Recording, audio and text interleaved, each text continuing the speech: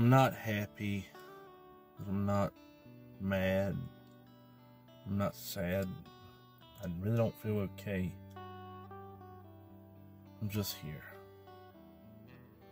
And for some reason people think Christians are supposed to be happy and have it together all the time, when sometimes as Christians our life can be a mess.